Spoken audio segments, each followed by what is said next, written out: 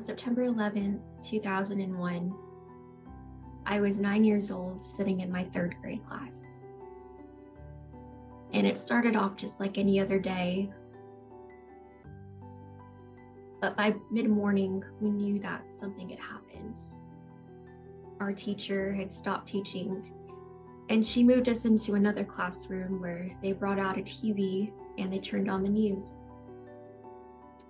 And that was the first time that I learned about the Pentagon and the Twin Towers.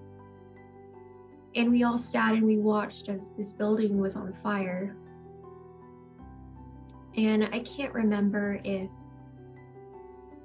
I saw when the plane hit, or when the second tower fell, or when the first tower fell. But I just remember realizing that there was some really evil people in the world. But in the midst of all of that evil, there were heroes. And there were selfless people and that would stop to help the person next to them and get them to safety. And looking back at that day now, it brings so much sadness and a different kind of grief.